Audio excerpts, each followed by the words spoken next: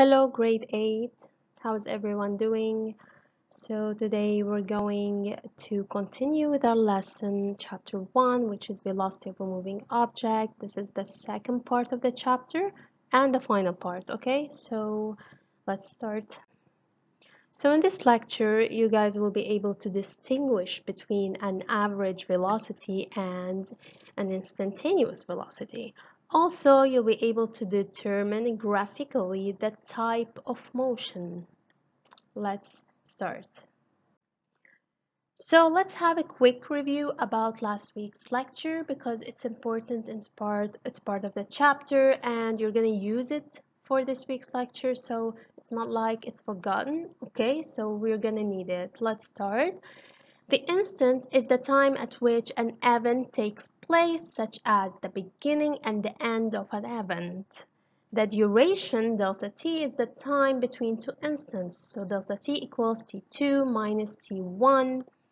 A chronometer is an instrument used to measure duration. The SI unit of time is seconds, and this is how we convert between hours, minutes, and seconds. You have to memorize all these, okay? We also talked about the average velocity, V average being the ratio of the covered distance d to the duration delta t of its motion.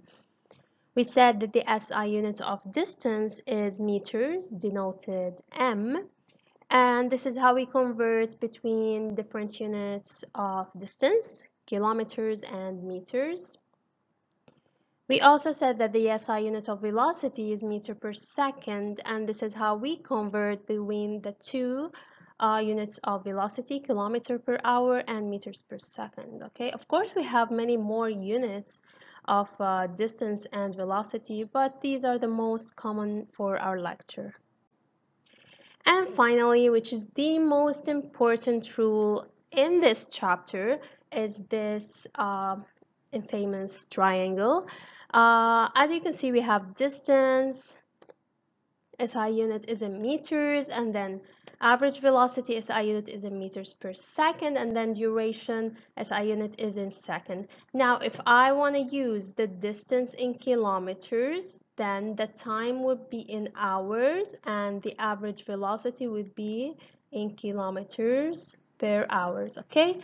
Just like that. So I don't use kilometers with meters per second and seconds, okay? So it's either those or the other ones. So from this triangle, we can come up with three formulas. The first one, V average equals to distance over duration, and then duration equals distance over average velocity, and finally the distance equals to average velocity times the duration.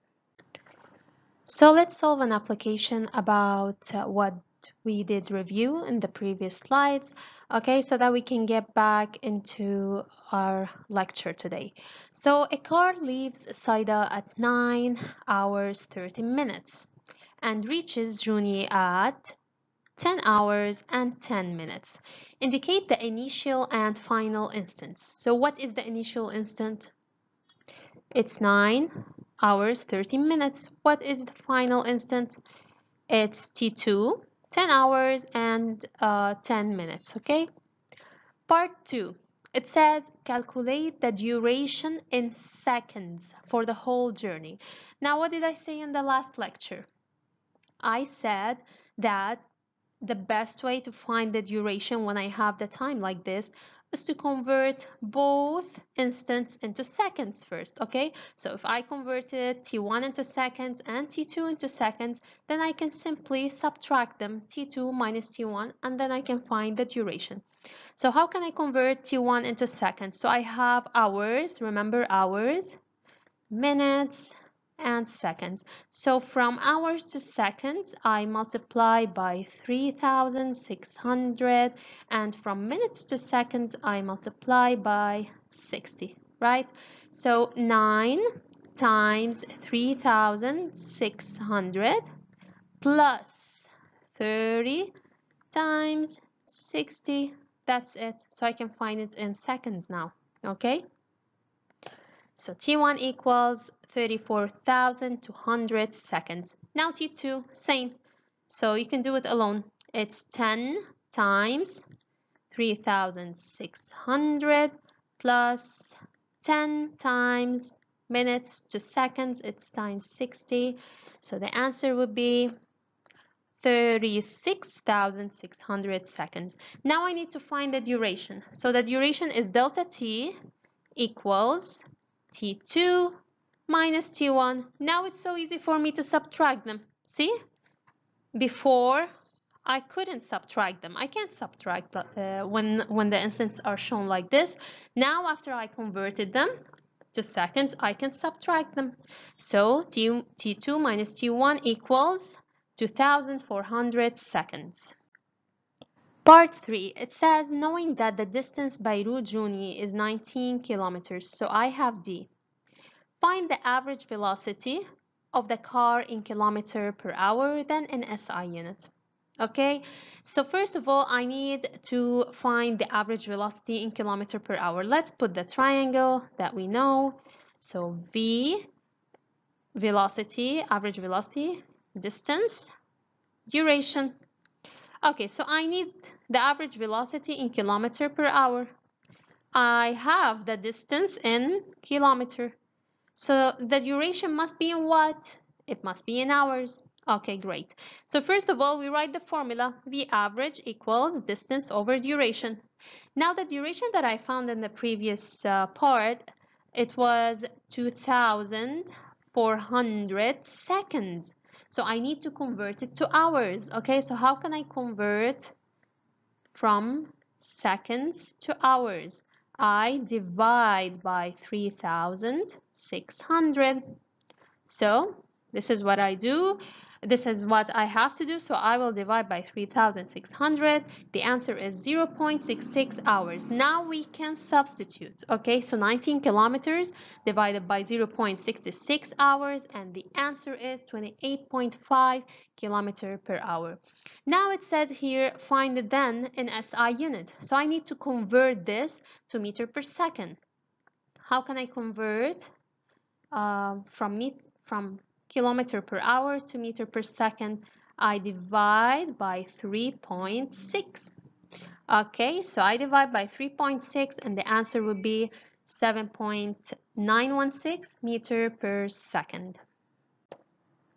So we talked about average velocity being the distance divided by duration. Okay, now we're going to talk about something called instantaneous velocity. Now from the name of it, instantaneous velocity. Remember what is the definition of an instant? Instant is an exact time. So this velocity, it's not average, it's not over a certain distance, okay? This velocity is at a certain instant. It's not over a certain distance with a certain duration. No, we're talking about the velocity at a moment, at a specific moment or a specific time. Now, a very famous example of the instantaneous velocity is actually the speedometer we see inside the car.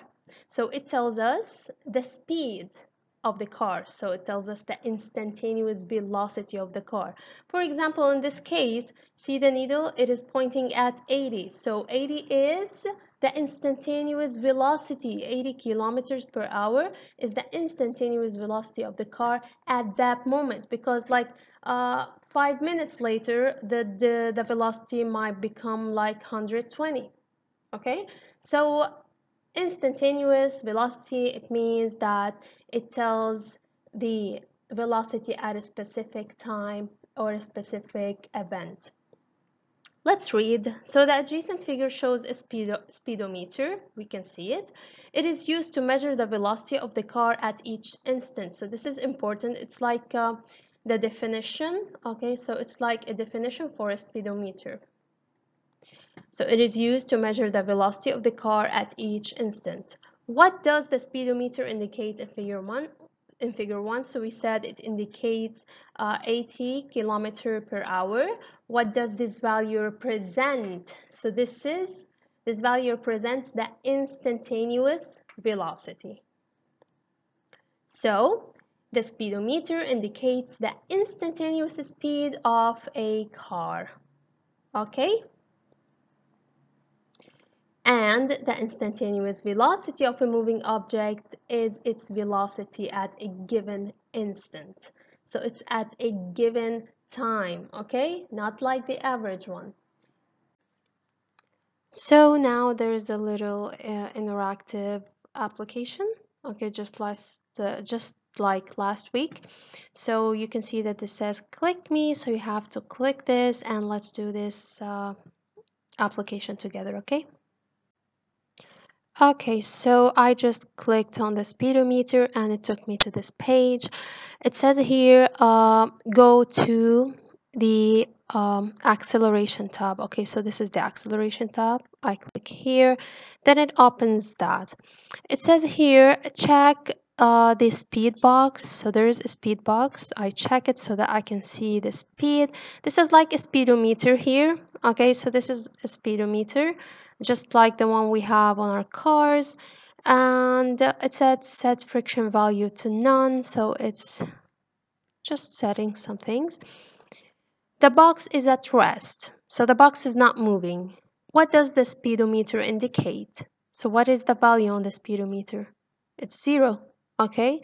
The box is not moving, so the speedometer indicates 0. We say meter per second, of course, or kilometers per hour. It doesn't matter because it's 0. Drag the man and push the box. So I'm gonna hold the man like this. I'm gonna push the box. Okay, looking at the speedometer indicate whether the velocity of the box increases or decreases. So the velocity was increasing, right? So I say increases. The velocity increases. Okay. Now it says indicate the type of this motion. We call it, when the velocity is increasing, when the instantaneous velocity is increasing, we call it accelerated motion. Okay, great. Let go of the box. So I did let go of the box. What can you say about the box's velocity now? What? It's not increasing and it's not decreasing, it's constant. Okay, so the velocity is constant now. The instantaneous velocity is constant. Great. Indicate the type of this motion. When the instantaneous velocity is constant, we call this motion what? Uniform motion. Okay, so these are new. Uniform motion. Okay. Now change the friction value from none to lots. Let me just change the friction value, just like that. Indicate whether the velocity of the box increases or decreases. So what's happening? The velocity is decreasing. So we say decreases. Decreases. Indicate the type of this motion. When the velocity, instantaneous velocity decreases, the motion is decelerated. Decelerated motion.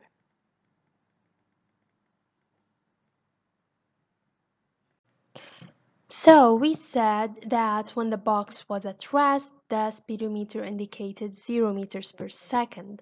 And then when the speed was increasing, the type of motion was accelerated motion. So when the instantaneous speed increases, the motion is accelerated. When the instantaneous speed is constant, the motion is uniform. And when the instantaneous speed decreases, the motion is decelerated motion. Now we're going to represent these three types of motions, accelerated, uniform, and decelerated, by a graph. Okay, so the graph will represent the speed as a function of time. See, speed as a function of time. So when you say as a function of, this means as a function of x-axis. Okay, so it's like y-axis as a function of x-axis. So this is why time is on the x-axis. Now, This is the first graph. So what can we see here? If I told you like analyze this graph, you would say that the speed is increasing as time increases. Okay, so speed increases as time increases. What do we call this? This is the case of accelerated motion. Speed increases as time increases. It is represented by an increasing straight line. Okay, and as you can see, the instantaneous speed is increasing with time. So if we want to put them into a sentence, we say that when the instantaneous velocity is increasing, the motion is accelerated. Now the second case is when, what is happening here? The speed is decreasing. So we have a decelerated motion. The speed is decreasing with time. So this is a decreasing straight line. The instantaneous speed is decreasing with time. Okay, so when the instantaneous velocity is decreasing, the motion is decelerated. And the last type is this one. So what can we see here? We can see that the speed is constant with time. So this is what we call uniform motion, which is represented by a straight line parallel to the time axis. The instantaneous speed is constant with time. So when the instantaneous velocity is constant, the motion is uniform. One last note is that in the case of a uniform motion, there is really an important note here, is that the average speed is equal to the instantaneous speed. So this is really interesting. The instantaneous speed at any instant on this straight line, it is constant. It has the same value. So the average speed, which is over this entire duration, is also having the same value as this constant instantaneous velocity. Okay, so when the motion is uniform, instantaneous speed is equal to the average speed. Now just to put them all in one graph: accelerated, uniform, decelerated. Okay, this is really important. So that's it. We just finished the whole chapter. I hope you guys understood everything. I'll meet you in the Zoom live so we can go over this chapter and solve the worksheet together. So yeah, take care and bye-bye.